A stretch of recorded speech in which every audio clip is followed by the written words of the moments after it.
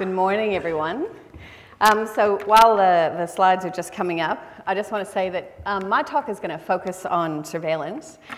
And I don't want you to think that I'm an anarchist nihilist as a result of it. I do believe in government and good government, and that government is good for delivering services. Here we go. Yeah. Okay, so I'm going to talk. Am I on the mic? Mic is good? Yeah, okay. So I'm going to talk about surveillance, state freedom, and whistleblowing in the new tech world. In every community, there's a necessary balance between the rights of citizen and the powers of the state. And I actually think that ours is currently out of balance. There is, in a sense, too much surveillance from governments, not just our government, and not enough control by the average citizenry about their data and information. One of the things I'm going to talk about in this talk is whistleblowing, because I've been project managing a now it's turned into 4-year study of the impact of digital technology on whistleblowing. It's an international study, which I'll show you some of the very early results from Griffith, Melbourne University, and Georgetown, with some additional researchers from University of Edinburgh and a couple of other places. So the first thing I want to talk about is the evolution to the post-Snowden world. I'm sure you all have heard of Edward Snowden and his significant leaks over the last many months. I think the key elements to this evolution that we've seen in the post-Snowden world is we've had the era of the war on terror, we've had increased militarization, we've had state-based or affiliated actors in larger numbers. We've had a substantial growth in the corporate espionage, hacking, and corporate power arena. And then along came something new, which was this era of the whistleblower. There are different academic definitions for a whistleblower. What's really interesting in the current era we live in is how whistleblowing and technology and anonymity have all converged to produce some very interesting outcomes. The definition that I'm going to use here is drawn from classic definitions in the academic literature, and also some adaptation from my international research team, and also from there's an international research network about whistleblowing that we ran our survey and some other material by as well. So a whistleblower is someone who reveals information from inside an organization. You'll see in some of the slides I refer to it as inside information. It's not insider trading information in this context. It's just about information from inside an organization. They don't have to be a traditional employee anymore, and in fact there's whistleblower protection legislation that's been passing in various states in Australia, indeed federally, about 5 hours before the Gillard government fell, or I should say before Gillard fell. I was sitting in the gallery at the Senate watching the whistleblowing legislation for the Commonwealth government pass, which was a very good thing. And it's actually, for the areas that it covers, it's pretty good legislation. It can be a contractor or subcontractor. It's about serious wrongdoing, so it's not trivial matters. And it's blowing the whistle to someone who they think they believe can do something or can act on the information. So one of the really most important findings that the literature shows us, and indeed our own research showed us, is that most whistleblowers, their primary motivation is just to get action on the wrongdoing. That's what they want. They just want someone to action it. There may be other motivations as well, but that's the primary one. So in the pre-Snowden and pre-Manning world, the whistleblower was a rat, a dibby-dobber, a turncoat, but not anymore. In the world today, a whistleblower is, oops, let's see if we can get that slide up, public perceptions. So this survey that we put together from the research project, which is an online survey, you can go and fill it out if you like. It's got 43 questions, so that should be about the same amount of time it'll take me to finish the talk. We asked, how would you generally describe people who reveal information about serious wrongdoing inside organizations to the media? And this is what we found, that in fact whistleblowers are not really misfits or villains or rats. They are predominantly normal or heroes. And indeed, if you combine those two categories, the large majority of people think that they're, normal or heroes. They're not aberrant villains or misfits. So that's a sort of significant change that's occurred in this post-Snowden era. The other thing that's interesting is, I will just give you a bit of background on the study. That's where the study is. It's in 10 languages, just in case you don't like English. This is just a bit about how we did it. We piloted, we refined the survey. I won't go into a lot of detail on that because you can go and look online if you want to read it. But we took a subset of the questions, and various groups or sections of our research team or people affiliated with it ran those in detailed general population random sample polls, stratified random sampling. That's like the gold standard for how you do surveys. We couldn't do it with all 43 questions because it's very expensive to do this kind of polling. But we did it for a set of the key questions done in the UK, Australia, and Iceland with some help. And so I've got some comparison of these results that'll show you give you a little bit more of a window into what people think, what the general population thinks about whistleblowers. The first question that we asked was to try and gauge people's view about whether the level of secrecy of information inside organizations was at the right level, or was it too high or too low? Did it need to be changed? And it's an interesting barometer for how people are thinking about openness and transparency, I think, in their societies in general. So we asked, is it the right amount, too much, or too little information kept secret inside organizations in your society? And these are the figures we came up with. About half of Australians said there's too much secrecy, which is higher than I thought it would be. In the UK, it's even higher at 54%. In Iceland, it's 63%. In fact, only a quarter of the population here think it's at the right amount, which suggests to me that perhaps we need a little more openness, transparency, and general open source philosophy. Then we gauged public attitudes to whistleblowing questions about what someone thinks should happen in their society in terms of this openness, transparency, and whether whistleblowers should be supported or punished. So we asked whether people should be supported for revealing serious wrongdoing, even if it meant revealing information inside the organization, or whether they should be punished, even if they were revealing serious wrongdoing. So we tried to make people think a little bit before they answered the question about what the ramifications would be. And these are the figures we've got, which are massive, really. I mean, if you have a political advisor to a minister and you get polling figures back that are like 65% or 67%, they've got little heart palpitations going.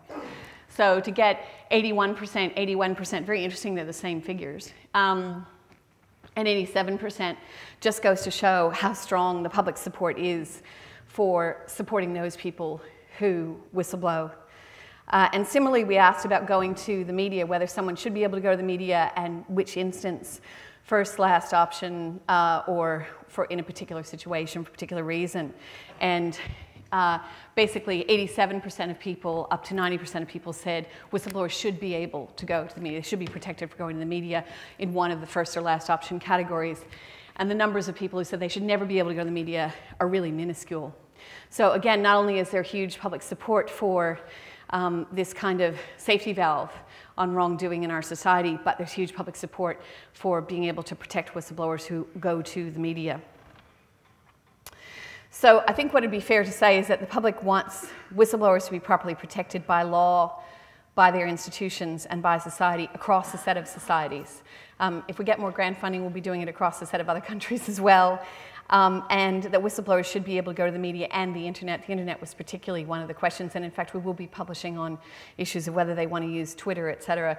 We found the numbers for using, whether people would be willing to use social media were surprisingly low, sort of in the 6-7% range, but using other types of internet-based communications was higher, more like 18-19%.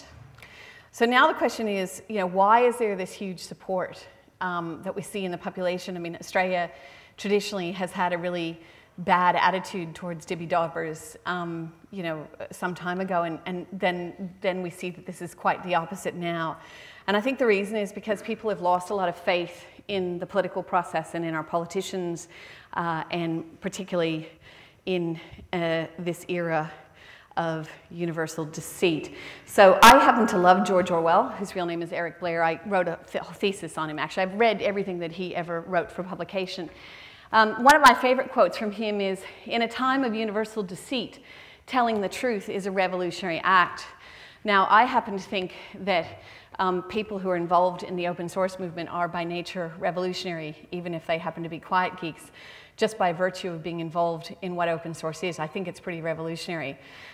So you may feel some affinity with this view. But I think telling the truth in this society today has become, in a sense, a revolutionary act.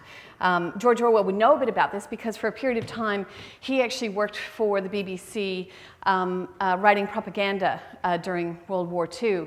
And even though the forces at work against the British in World War II were so horrendous and what they were doing was so horrendous, he actually gave up partway through and left because he couldn't stomach continuing to write propaganda. He couldn't stomach the deceit, even though it was for what everyone knew was a great and good cause. Those who seek to tell the truth these days, whistleblowers, publishers, journalists, academics, face basically dangerous times and a David and Goliath battle. They're stopped at borders, they're detained, they have their belongings seized, they're harassed. As you would have seen the David Miranda case being stopped in the UK with data in transit to Glenn Greenwald in Brazil. They live in exile, but from places like the UK, people like Sarah Harrison, who was instrumental in guiding Edward Snowden to safety in Russia, and also from the US and even Australia. And ironically, Russia has become the safe haven. And elected members of the representative bodies are lied to or are deceived. So I'll just mention one particular case. You might know a bit about what I refer to as the clapper trap. So this is where US Senator Ron Wyden had asked the Director of National Intelligence, James Clapper, does the NSA collect any type of data at all on millions or hundreds of millions of Americans? And Clapper responded, no, sir, not wittingly. This was clearly a deceit. What he should have actually answered if he'd been telling the truth about the surveillance state is, yes, sir, I will not commit perjury or breach my oath of allegiance to the people. We do collect such data wittingly, daily, comprehensively, and unconstitutionally. We're defiant and aggressive. We do it all secretly, and we lie to the courts about it. We make claims about connections to 9/11 that we know are claptrap. Yes, sir, we have built a massive machine of surveillance both secretly and unlawfully, and we are using it to spy on millions of innocent citizens. That would have been the truthful answer, but he didn't give that answer. Instead, what he recommended was that Edward Snowden be considered a traitor, that the former head of the CIA said Snowden should be hung and left to swing from a very tall oak tree, that Mike Huckabee, that bastion of progressiveness, wanted whistleblower Bradley Manning to be executed, that Peter King wanted to put WikiLeaks on a terrorist organization list as a publisher, and yet Americans have passed a judgment on Edward Snowden, and that judgment is that the majority think he did a good thing. I don't think that history will treat Clapper and co. well. It remains to be seen, but that's my prediction. Meanwhile, the spies and the generals are spending our tax money chasing really dangerous people. So what sort of people are they chasing? Well, Klingons. As you may know, General Alexander, head of the NSA, had his command center designed like the bridge of Star Trek Enterprise. It's very useful if you need to chase down some Klingons. Also, let's see if we can, orcs, yeah, they're dangerous. So you may have seen just in the past month or so revelations that the NSA and GCHQ infiltrated World of Warcraft, Second Life, and Xbox Live Network to spy on, in fact, what they described it as infiltrating the online game community was an opportunity There was no mention of actually any terrorists in there. There could be terrorists in there, however.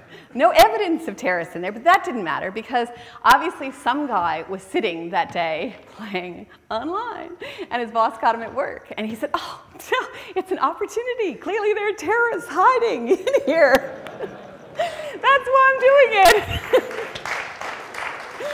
And from there, a whole NSA spy program was born. So I like the fact that there are so many different agencies in there and so many different teams that they had to set up a conflict team so that the spies would stop spying and interacting with each other, which is particularly amusing. Also, those dangerous geeks and activists, clearly they're a problem. So I liked General Michael Hayden's comments about Snowden supporters are, quote, nihilists, anarchists, activists, lulsec, anonymous, 20-somethings who haven't talked to the opposite sex in 5 or 6 years. Hands up if this is you. But, you know, clearly they're dangerous and they need to be watched closely. So it's good to know that our tax money is being spent well. I actually say on a more serious note that we've reached a state of security saturation. That's what I call it. And that's where there is so much money going into the surveillance state, they can't actually figure out how to spend it all. So I had a conversation with someone from the Government Accountability Project in the US, which is one of the largest and most important whistleblowing NGOs actually in the world. They do fantastic work.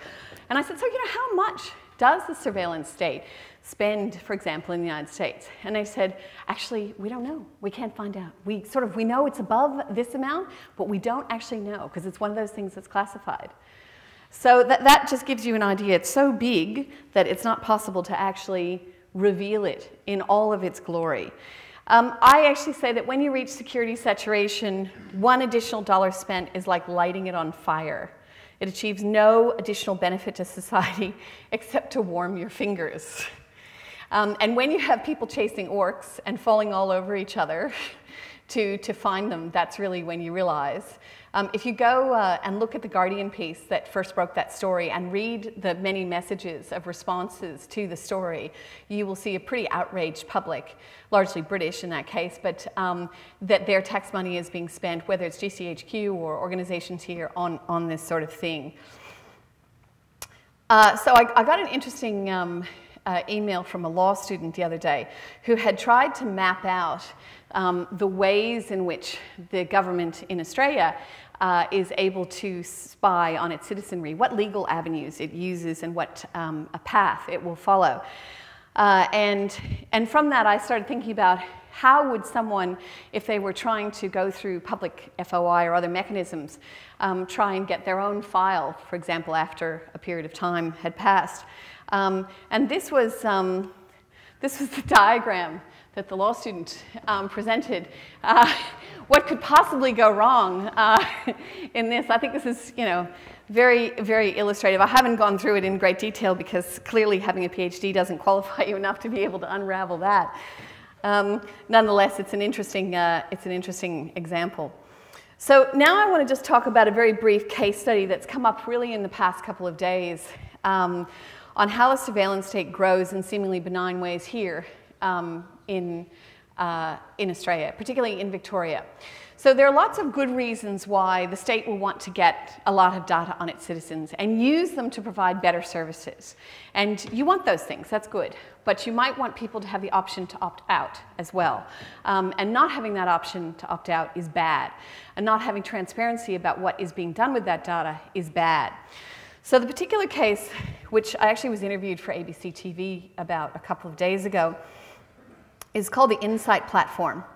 It's in Victoria, and it's going to be a cradle to graduation state tracking of children. And the press release was quite promising, really.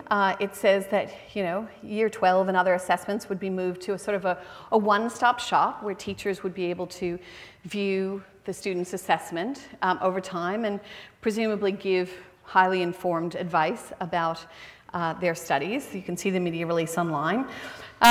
It would include online assessments in English, math, health and physical education, so a little bit outside the traditional, just your average math test, but nonetheless, potentially quite useful. And particularly designed to, quote, help teachers better tailor their lessons to individual students.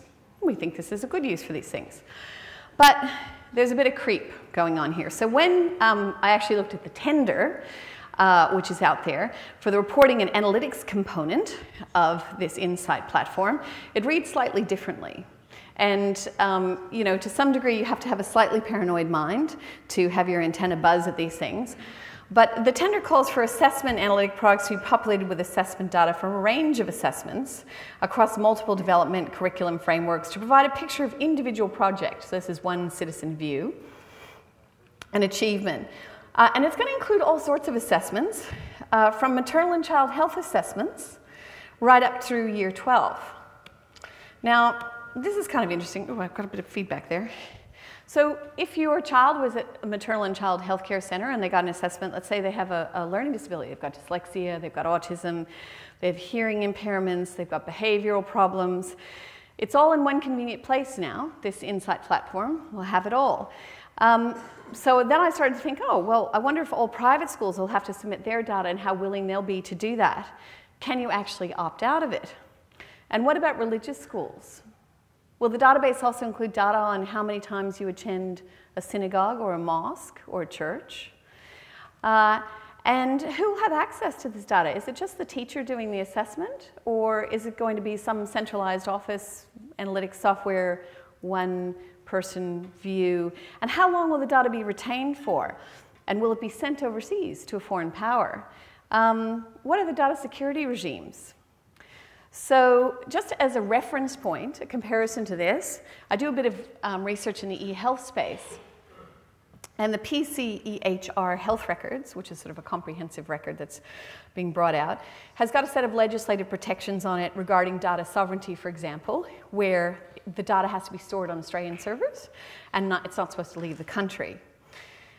So a question was put by a reporter to the Education Minister in Victoria: what data protections and privacy protections will there be in this new Insight platform?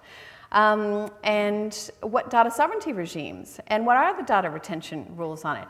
And his response was, oh, it's up to the winning tender supplier to decide them. Because, you know, those vendors, they're really good on privacy and data sovereignty regimes, right? They're meant to be policy people. Interestingly, this tender has a particular element in it that says the department is keen to engage with overseas vendors as part of the procurement. There could be a reason for this. You don't want to reinvent the wheel. However, you'd hope that data sovereignty would have a component in the tender specs. Of course, you can't get the details of the tender specs unless you've got an ABN and you're a company and you're registered and you jump through 50,000 hoops. So it's not even very transparent to look at what the details are of it. So I thought, what sort of overseas vendors might get preference for this sort of thing? Someone like Dell, maybe. They do a lot in the education space. And what happens if it is an overseas vendor? Does that data, that very intimate data, potentially about our children, about their learning difficulties, about other things that may affect them from the age of 3 or 4 on up, does it get shipped to a server in, say, Utah? Or kept forever? These are really alarming questions. And I don't see an adequate response from some of the levels of government in Australia. Certainly, there are good people in good governments around Australia who try and make sure that privacy is a priority and that the surveillance state is not allowed to ship records wholesale to foreign powers. But there is a lot more apathy and lack of policy interest in this than there should be. And we need to be concerned about that. So we've seen the reach, a bit of the reach of the surveillance state, but how sophisticated is it? Now I'm going to talk a little bit about some of the sophistication elements. So just coming to Dell, since I mentioned Dell, I don't know that they are the vendor, but they kind of fit the profile. This is a document that's come out just recently. And as you'll see from the TS, that would indicate top secret. GodSurge runs on the Fluxabit hardware implant and provides software applications present in Dell Edge servers. Exploiting, anyway, I won't go into the detail of it, but you can see this just to show you a little bit about GodSurge. You can see it targets Dell through interdiction, otherwise known as we grab your package, your server as it's being shipped to you and fiddle with it and then put it back in the mail to you, or otherwise interfere with it in other ways. You can see how a target system can be interfered with. And indeed, there's a whole, in a sense, shopping catalog, like a sort of an LL Bean or other shopping catalog for these sorts of fantastically, in some cases, sophisticated attacks on machines in order to get the data. And this is just a good example of one, and it's relatively cheap. So it's only $500 for hardware and installation. Clearly, they're not charging enough. If they have to go in, you guys are obviously on better rates than they are. If they have to go in and interfere, but you can see a little bit about how that operates. I'll show you a couple of others. So Deity Bounce, who names these things? They're fantastic. Deity Bounce provides software applications for systems on Dell, again, we like Dell, powered servers by exploiting the motherboard BIOS, utilizing system management mode to gain periodic execution while the operating system loads. So here's a nice diagram with the lovely target systems down here. Presumably only the ones in red are being targeted, haha. Or not, as the case may be. But behind the internet, there's this whole other world of ArcStream and SneakerNet. Obviously they're fans of movies from the early 1990s, of people who can access data using this product that's available, but not to us. Of course, it's not just Dell. According to NSA documents about quantum theory, every attempt to implant iOS will always be successful, which I came to mind was the line from Stairway to Heaven, and it makes you wonder about what arrangements may have been put in place for that. So just to show that Dell isn't the only show in town, Dropout Jeep is a straight, bizarre, also fabulously named, base software implant for the Apple iPhone operating system, uses the chimney pool framework. It's compliant with the Free Flow project. You just have a sense of orcs everywhere. And therefore, it's supported by the turbulence architecture. But I like this loop. This is a great loop. It's like the iPhone accepts a request, retrieves requested SIGINT data, encrypts and send exfil data, the NSA operator loads specific module, sends data requests. It's just an endless loop of send us your private data. And if you read down here, you've got all sorts of functionality, including the ability to remotely push-pull files from the device, SMS retrieval, contact list retrieval. Your friends and family will love you. And voicemail, geolocation. I like the hot mic myself. That's my favorite. You listening, guys? And camera capture also, cell tower location. Really, it's just a one-stop shop. Want more for your phone, so does the NSA. You'll see up here another monkey calendar is yet another useful thing. Its unit cost is zero, not of course to us, but to them. But I thought, interesting is depending on the service provider security configuration, which is illustrative. And I'll just do one or two more of these. Oh, look, wait, there's some Linux up there. This technique supports single or multiprocessor systems running Windows, Linux, etc. Again, interdiction, ArcStream is the code name for that. If this doesn't alarm you, it should. And so I put this one up because I really like this one, which is spy more for less. You know, you could just see an advertisement internally for this. If you can just get an extra 15 or so targets, you can drop your unit price down from $1,000 each to $750, going cheap, $2 shop special for Howler Monkey, also fabulously named, and Suture Sailor. But you get a sense here of more very powerful ways to interfere in people's privacy. This was my personal favorite, not just for the name Surly Spawn. But I like this because it gathers keystrokes without needing any software running on the target system. Woo-woo! So this one for FVY for the Five Eyes, that's us. Surly Spawn is the capability to gather keystrokes without requiring any software running on the targeted system. It also only requires that the target system be touched once, just once. Touched for the very first time. The retro reflector is compatible with both USB and PC2 keyboards. The simplicity of the design allows the form factor to be tailored for specific operational requirements, and future capabilities will include laptop keyboards. Very encouraging. There's a bit more of the concept of operation down here. I like the bottom line. Surly Spawn is part of the Angry Neighbor family of radar retroflective reflectors. I think you'd have some very angry neighbors indeed. So if I could just talk for a couple of minutes about a report card on building the total surveillance state.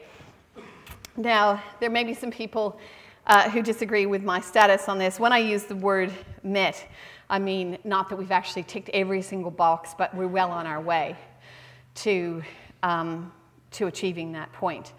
So if we say, okay, what does the report card look like? If you were going to build the perfect surveillance state, you'd want to have a set of bulk collections all digitized that can be analyzed, and it's still got to be cross-linked, but we're moving pretty fast on that tick a box. Ongoing storage for long-term data retention, especially of citizens' data and communications. We've got some constraints on reconnaissance and satellite-based feed, but we're going pretty well on achieving that box as well. Total data capture across the state, data plus finance, telecom, travel, medical, education, taxes, law enforcement. It's not yet fully linked, but there are significant advances, and there's certainly work that's in the pipeline towards achieving some of those ends. Co-option of big data players, including hardware, software, firmware, data, organizational loyalty, knowingly or not. You would have perhaps heard of the large New York Times ad taken out by a set of the large tech companies in the US going, no, no, no, we think this is really bad. And that's a great first step. Hopefully they'll actually continue that pressure on government. Well, that would appear to be on its way as well. Legal cover is sufficient. We've got secret legal opinions, the FISA court in the US. Classified approaches, justifications, Congress and Parliament is largely under management.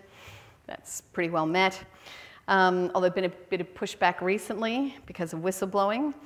The aim of one view of citizen across interactions across a lifetime. We're not there yet, but we're getting there. Why stop at some areas when you can move into education and perhaps health? The objective of total information awareness by government is getting closer. And the consequence management of aberrant data is really just in the early stages, except for deportations. I guess, my comment again, I started at the beginning, and I say this is true. Yes, it is good that you can amalgamate a set of data and provide better service if you're government, but the power of government is granted by the people and to such a more significant level than private industry that it also must be counterbalanced. And I don't think that we're at that right counterbalance point to be able to say that privacy and data sovereignty have been adequately met, given the sophistication that's been brought to bear against our privacy. Now I'm going to jump to what you can do. And that quote by Orwell, "In a time of universal deceit, telling the truth is a revolutionary act." If you see serious wrongdoing, don't stand by and do nothing. call it out. You know, I'm constantly interested in what people's views are about at what point they think it's okay for state surveillance to be used for certain things. So I'd be interested to see a show of hands. Who thinks it's reasonable to use the powers of the state for surveillance if you are going to investigate with some evidence and proper court orders the idea that someone might blow up a shopping center somewhere in urban Australia? Hands up. Pretty good show. Okay. How many of you think it's reasonable to use the powers of the state for surveillance on people who might be activists supporting West Papuans who just want clean water from a large mining site, foreign mining site, that is polluting the water of their villages? How many of you think that's reasonable for state surveillance to be used? Yeah, not so much. And so how many of you think it's reasonable to be using state surveillance on behalf of the Motion Picture Authority of America, the recording industry of America, and other IP type collectors against average, you know, kids who copy a bit of music in Australia? Isn't that what internet filtering is for? Yeah, that's right. Internet filtering. That's what we need it for. So I think we can see there's a pretty clear differentiation between what is an acceptable use and what is not. And I'm interested to know also, hands up, how many of you think that it's reasonable to use Australia's formidable state surveillance apparatus to spy on one of the newest and poorest countries in our region, East Timor, in order to gain advantage in negotiations around the East Timor gap and gas fields? Oh, we've got one brave person. And do you still think it would be reasonable to use that for advantage if, for example, oh, I don't know, the minister involved had a close relationship with the oil company and might or might not have been promised ongoing expensive board positions after he left his job in government? That's a hefty accusation. Nope, not making the accusation, just asking. Just asking if that looks like a reasonable use of state surveillance. Didn't see any hands going up to that one. I don't know that that's the case. Time will tell. I think it's reasonable to use state surveillance to cheat to see if that minister has had any comments.